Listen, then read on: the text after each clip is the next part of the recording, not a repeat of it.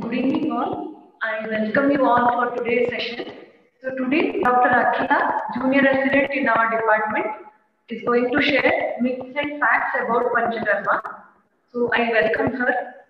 So I request Dr. Akhila to proceed with the presentation. Thank you.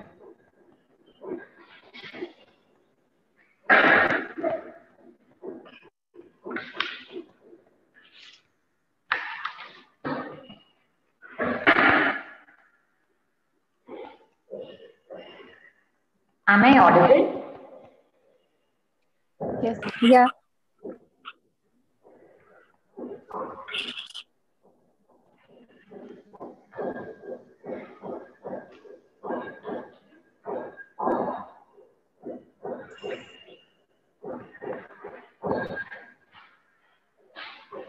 Hello.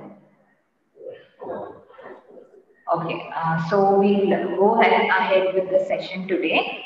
So our topic for today is Panchakarma, the myths and facts.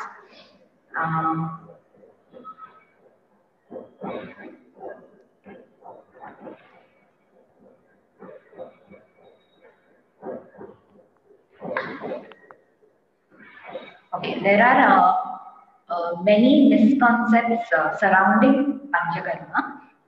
One very common misconcept is that the general oil massage is said to be Panchakarma. Like many people think that just any massage can be correlated to Panchakarma. That is one thing. So today we will go to the different procedures that are involved in Panchakarma. It is not just one procedure, there are many procedures. So we will just have a glimpse of all these procedures, what are the pre-procedures, preparatory ones, what is the main procedure and what has to be done afterwards. So we will have a glimpse of all that and we will understand what is not Panchakarma rather than what is.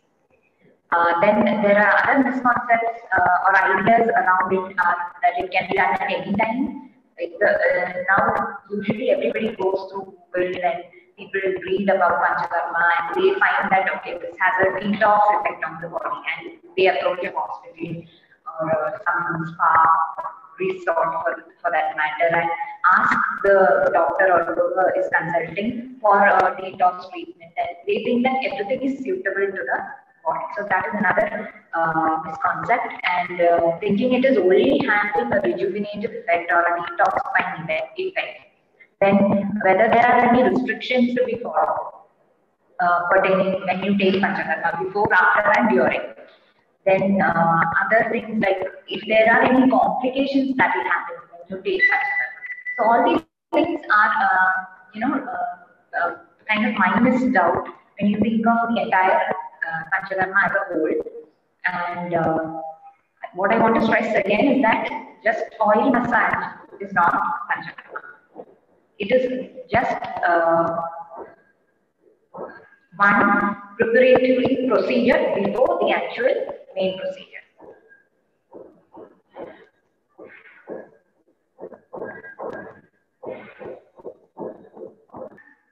Okay, so Panchakarma is a buzzword in Ayurveda. It has it's a specialty branch in Ayurveda, and it is one big component of Ayurveda treatment. The therapeutic, it generally signifies the therapeutic regime, that is the entire group, an umbrella term for all the procedures that involve in eliminating toxic elements from the body. So before directly delving into Panchakarma, we can talk about the three basic chikitsa types or therapeutic trials. Okay, one is Nidana Parivartana, which is avoidance of positive factor, that is kind of primordial prevention. Then Samshamana, which is palliative or pacification therapy, and Samshodhana.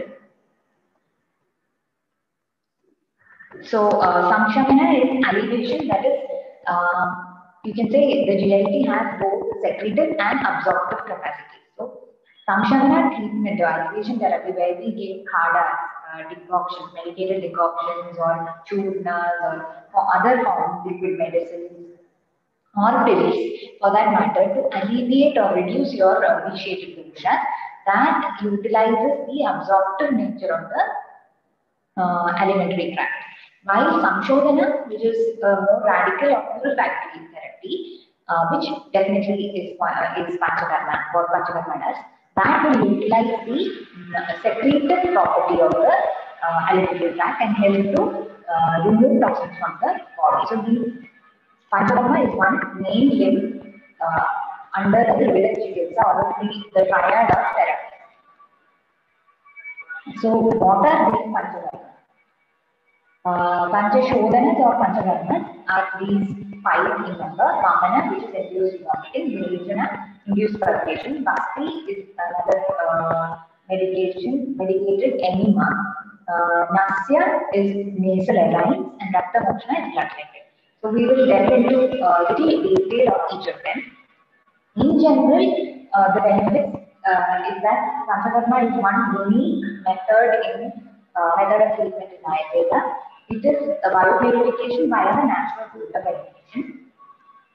And is the most effective therapeutic regime is done in the proper manner, and it is a pathogenesis breaker. So other treatments are there, that is some shamana, that is pacification therapy, as well as nidana parivartana, causative factors, knowing the causative factors. All those therapies are or other Langana, Pavana therapies are there, which all will aid in reducing the vitiated doshas, but the real pathogenesis breaker or moving the toxin from the body is the real pathogenesis breaker, or it will clear the vitiated doshas from its roots.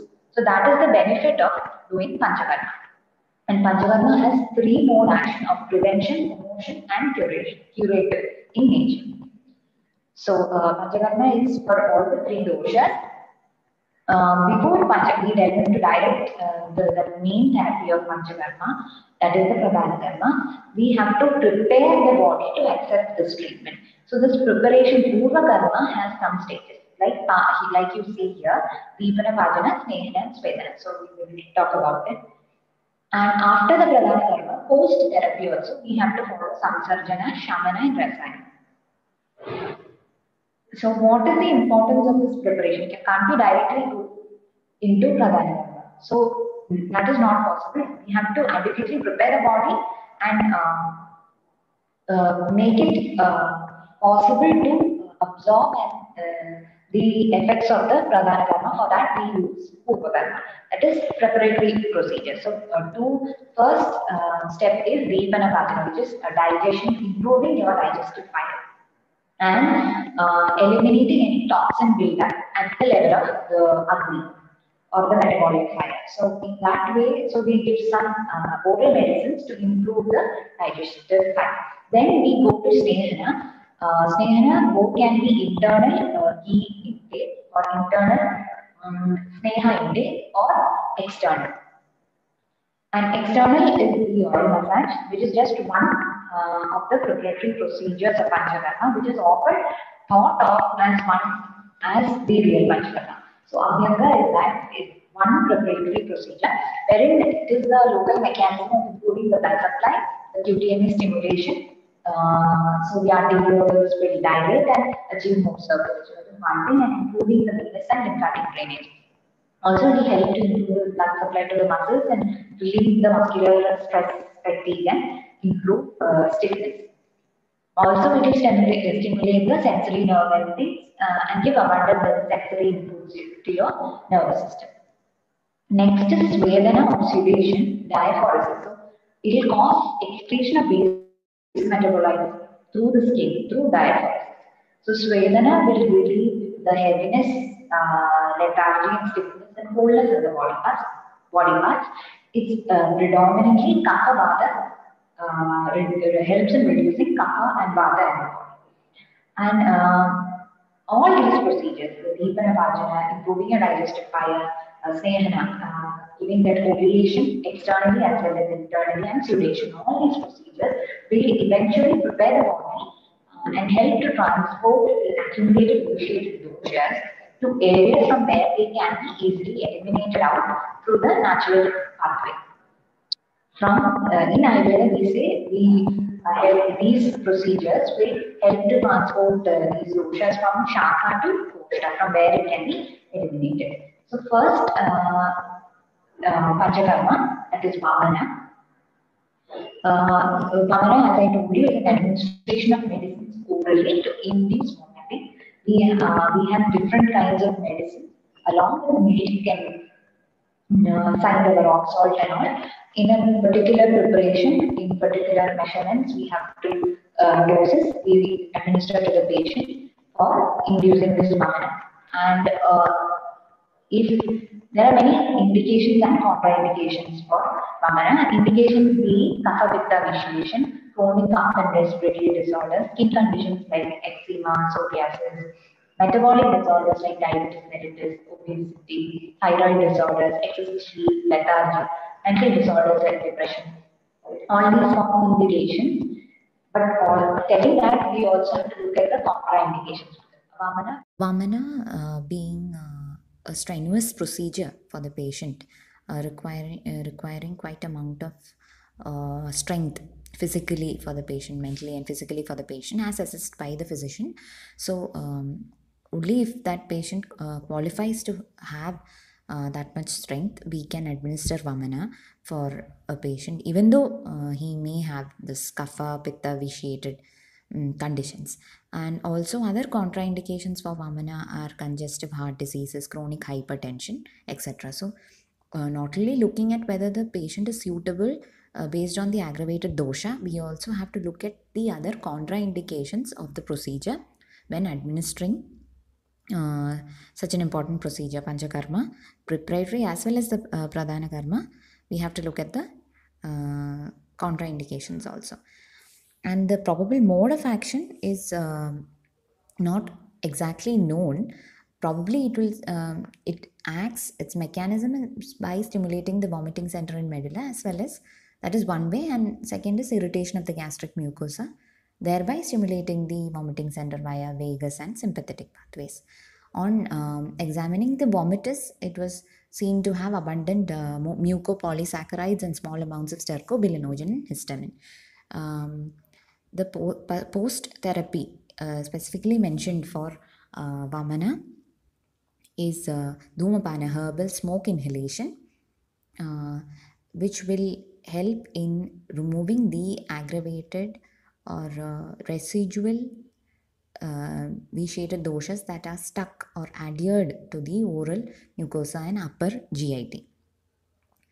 Next procedure in line Panchakarma therapy is Virejana, which is administration of oral medicine to induce purgation or loose stools.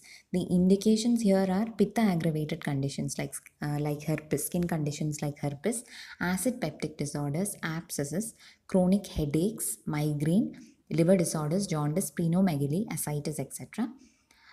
Also, in general, Virejana is Pitta Kapha Shamana in nature. So, also conditions wherein you have a Kapha aggravated state and you are not, the patient is disqualified to do Vamana, he is contraindicated to do Vamana, then we can go for Virejana because it is Pitta Kapha Shamana in nature, or helps balancing the Pitta and Kapha. Again, the probable mode of action here would be it draws out the cellular fluid into the interstitial fluid and then into the vascular component and later into the GIT for elimination. So here it will create a biochemical alteration and helping modulating the fluid compartments of the body. So during the process of Virejana, body fluid is drained out, and along with that body fluid, what happens is that dissolved biochemicals also get drained out. Reactivation. Next is the third procedure, Vasti. Vasti is a specific therapeutic procedure in which medicines are administered into the body to the lower part. Most often be through the anus, and it cleanses the accumulated toxins from all over the body.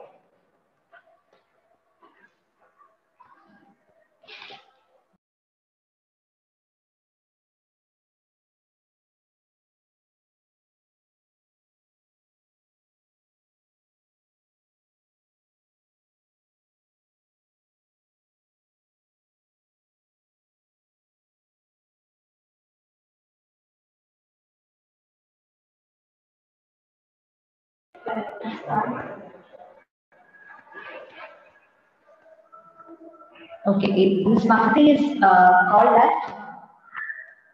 after chikitsa or half treatment. It is that important because of all treatments, it is all the treatments available, half is bhakti. That important it is in Ayurveda and in Panchakarma. So general indications or conditions of vitiated vata associated with kapha and pitta, neuromuscular disorders, weakness, movement disorders, cerebral palsy, musculoskeletal disorders, and post-paralysis treatment.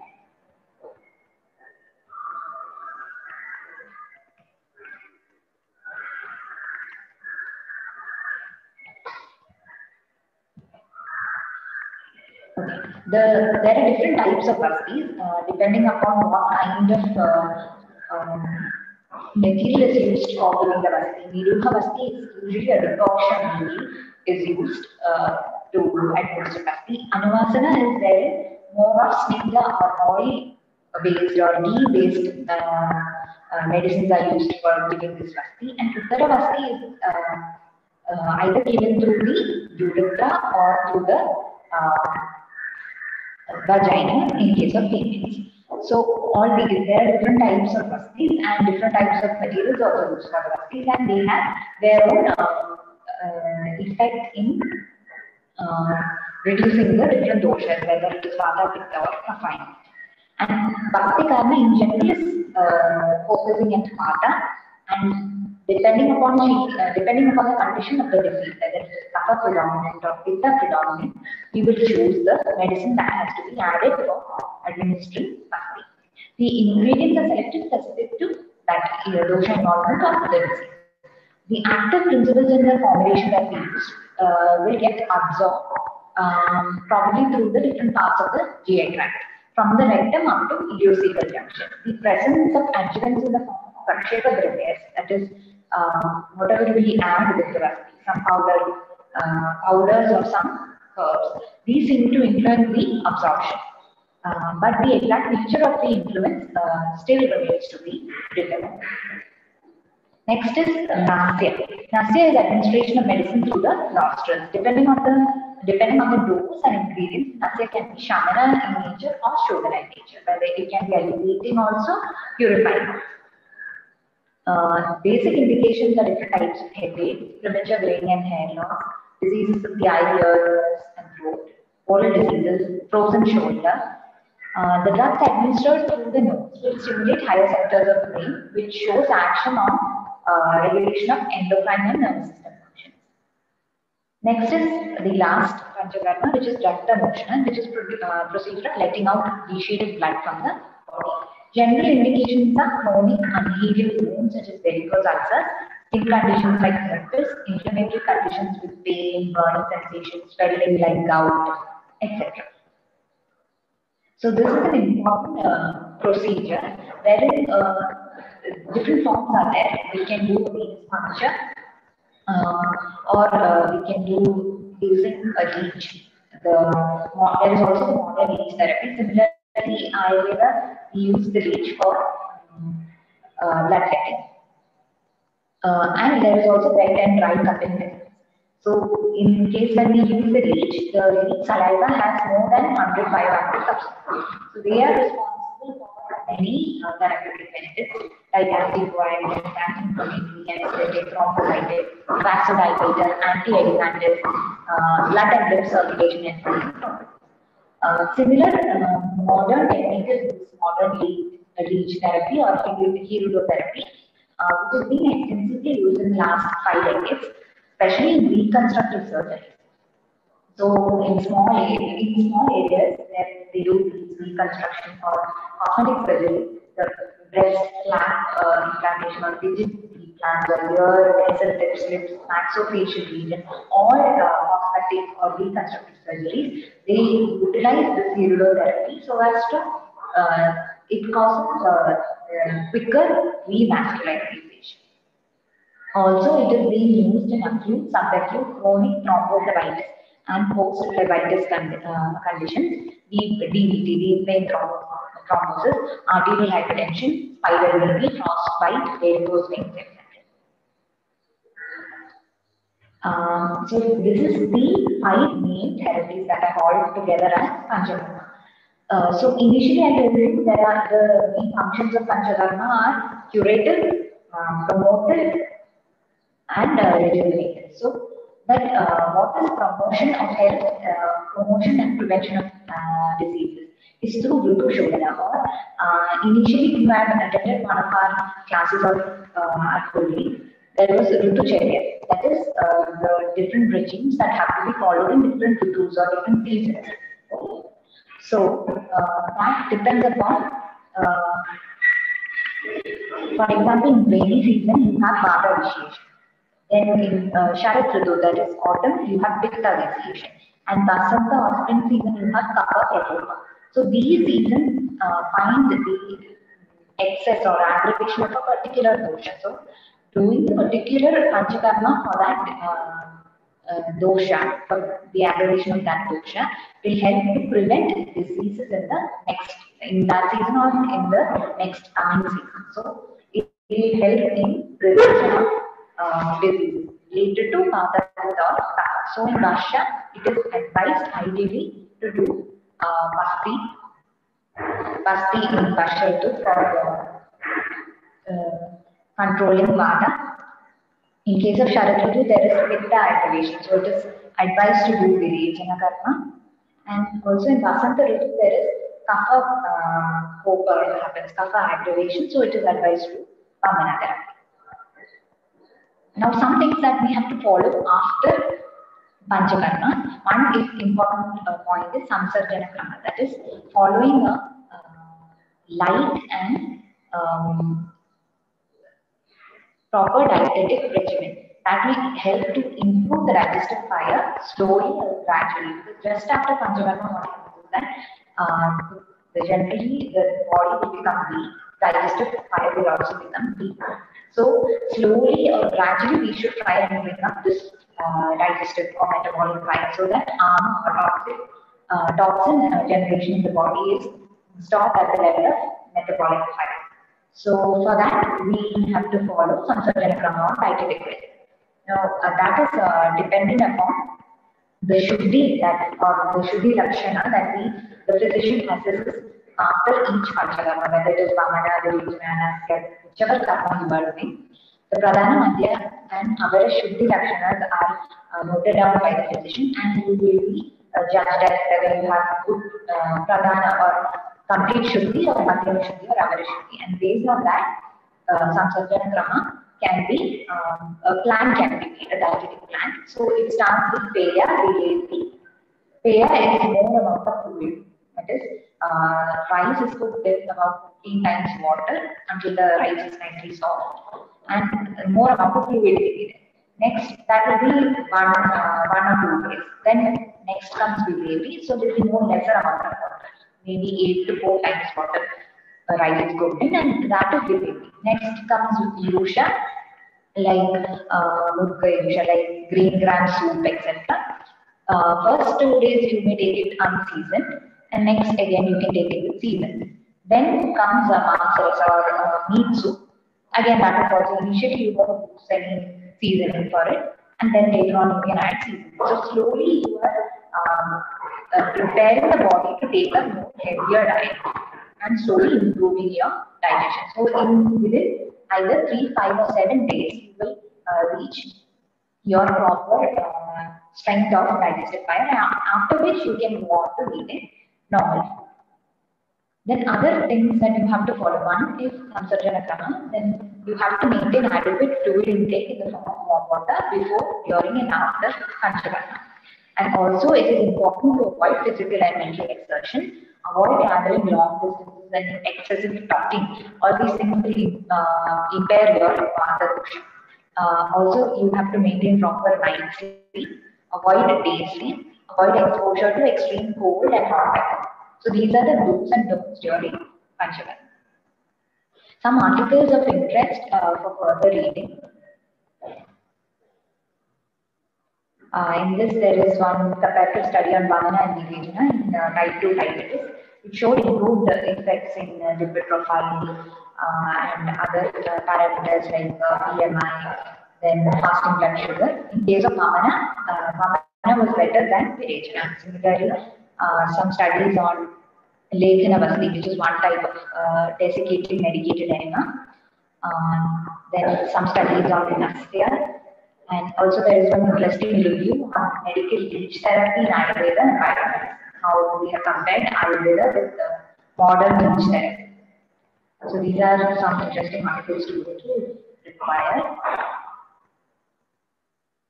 I think that's all for today. Thank you all for your patience listening.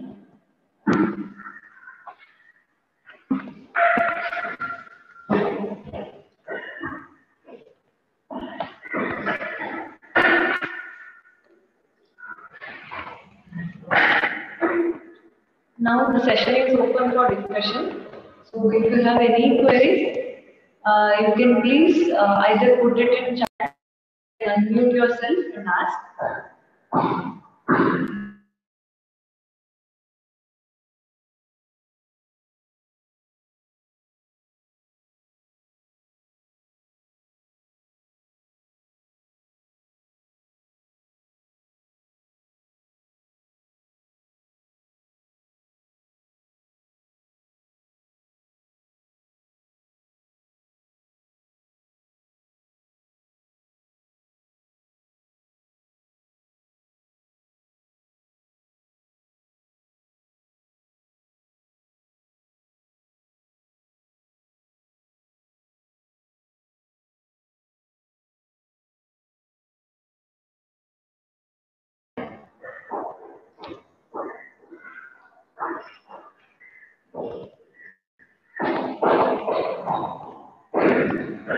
I think there are no questions. So I thank Dr. Akhila for her session. So thank you all for joining us. We are going to end the session. Thank you all.